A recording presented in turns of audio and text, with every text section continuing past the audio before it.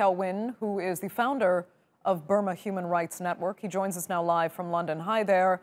Tell us what else you know about what these soldiers have said, what details they've provided, and I mean, how much could their testimony actually boost the case of Rohingya refugees and others, who accuse the government in Myanmar of genocide? I mean, this is a very crucial moment for those who are striking for the, struggling for the justice for the Rohingya minorities in Burma, those who have been facing decades of genocide and slow genocide. So I think it is a very important moment for us, and these two, depend on a lot on the technicalities of the ICC code and the legal legal experts, how they are going to use this opportunity, how they are going to imply according to the their expertise on this. It is too early to say that, but I mean, this is one of the very historical moment in Burma. Okay, but as per the government in Myanmar, there will be suspicions that these soldiers will be, looking to cut a deal, and if they say what prosecutors want, they might get lighter sentences. So the government there will say they are not to be believed. I mean, most importantly is these are the people who are the key witness, those who involved in the ground, the atrocities. And these soldiers, they have to conduct the order. Otherwise, they will be, their life will be in danger as well. Otherwise, in Burma. So that's why I said that this is very important. Mainly depend on the legal expert, how they are going to use this opportunity, because we have to look at the bigger picture.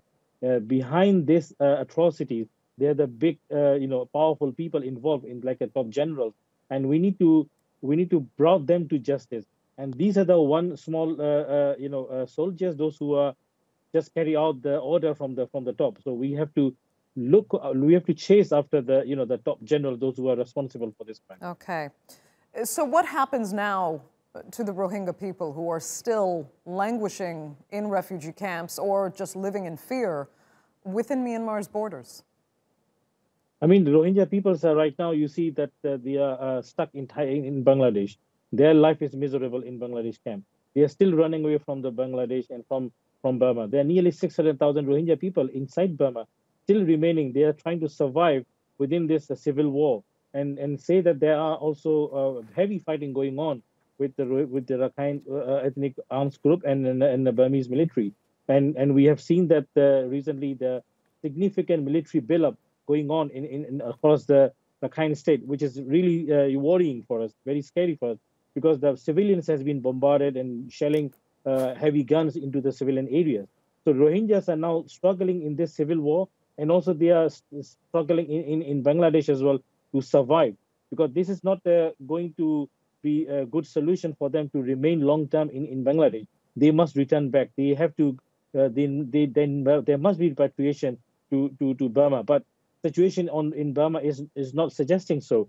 So they need to be, one of the thing is very important thing is, if justice going through, more faster, International Court of Justice and International Court, Criminal Court will proceed this case. That I think there is some hope there will be significant political changes in Burma going to happen, and there will be some policy will be, changes in Burma.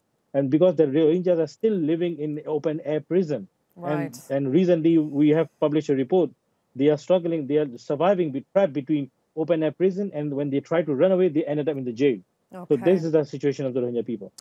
Kyaw, we're going to have to leave it there. Thank you so much for joining us. We appreciate it.